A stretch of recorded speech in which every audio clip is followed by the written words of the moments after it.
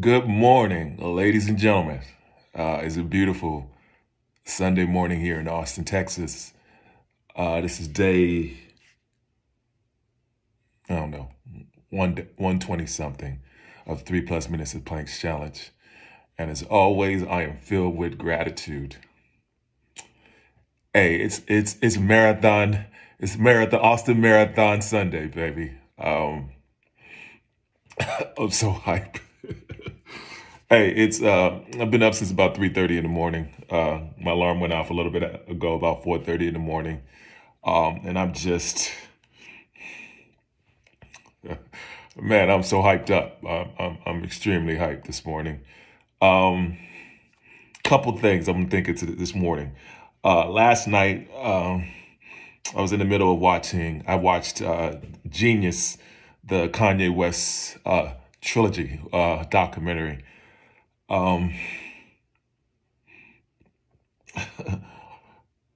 Cootie, Chike brothers, amazing doc. I'm going to tell you something about myself.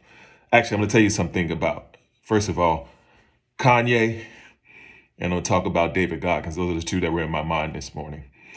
I grew up in Chicago, hip hop scene, and I watched, a lot of the footage that I saw had already seen before. Some of it I lived, some of it I'd seen from afar. And I'm going to tell you something about myself and a little bit something about Kanye. We grew up in the same hip hop scene, and we would see each other along the way, doing shows together. A lot of same associates, just hanging out and things of the sort. And I remember Kanye was always the same Kanye. Now he has fame and money behind him now, but that brother was so confident. But even in that confidence, the interesting thing too was there was insecurity as well that you could see. But he fought through all of those things because he believed in who he was. Now, something that's always been interesting to me was the fact that I would watch him and the way he was. A lot of times I would just think that he was crazy. But when I start to think about things, I think it's because the problem was for me conforming to society and thinking that, oh, no one's supposed to be that way. No one's supposed to think that way. No one's supposed to be that way. So just like everyone else, I was like, oh, yeah, he's crazy. He doesn't know what he's talking about. All these different things. But something that I realized is that deep down inside of me, I always kind of understood where he was coming from. I understood it because I knew, looking back on it now, I understood that I had the same sort of aspirations, but I was too scared, too controlled by guilt, too controlled about my past to approach those things, And so looking at that, thinking about that, I'm like, you know what? But I understood it. Sorry, getting off topic a little bit.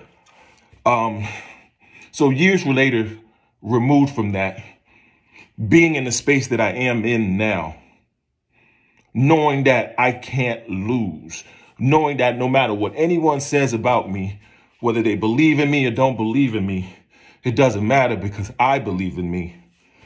I understand it. I talk about this sometimes, about the idea of sometimes I'll take in information and I won't necessarily understand the information. I'll just, I will just take in the information, like I said, and then wait to the appropriate time where I can understand it and bring that information out and realize like, oh, wow. That's what he was thinking. That's what it means. That's what that feeling is like. I'm blessed because I got to that space. Now, I'm a little behind in my journey, but you know what? It takes time. It takes time. So anyway, watching that trilogy or watching the first episode, seeing the vision seeing how it felt like society was against him, not society, but the industry and everything, and still pushing through. Man, that just took me to the next level. It took me to the next level. Man, there ain't nothing. There's nothing you can do or say to me that don't tell me that I can't win. And then on top of that, I got a God that got my back. Woo! Let me talk about David Goggins. I was on a flight from LaGuardia to Boston, and I was in the beginning of my journey, and I met a young lady who was a basketball coach on the flight. I understood there was something about this young lady that stood out to me. I couldn't explain it. So I started to spark the conversation, because that's a lot of the things that I do now. You know, I just start conversations with people, random people, just because, you know, they may have some insight that I don't know about, that I want to gain. So I say to myself, hey, tell me a little bit about yourself. Tell me some things about you. Tell me your passions. Tell me whatever. This young lady recommended the book by David Goggins. I had never heard of him before. Never knew who he was. But I decided, you know, I'm going to read it. I read his book, and I just understood who he was, what he was. Sorry. I'm shooting for 8 minutes today. I just made over 7 minutes. Hey, Julie. Thanks for the inspiration, young lady. I appreciate you. Anyway, I read that book.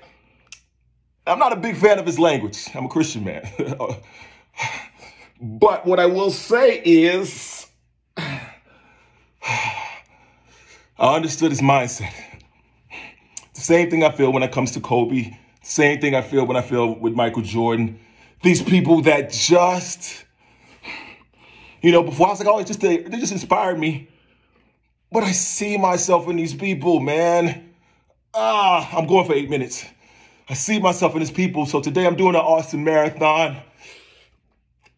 And I'm going to get out here and do my best thing, live my best life in the glory of the greatest up high. Peace, ladies and gentlemen. I'm back in. I just did 8 minutes. 8:06. Done.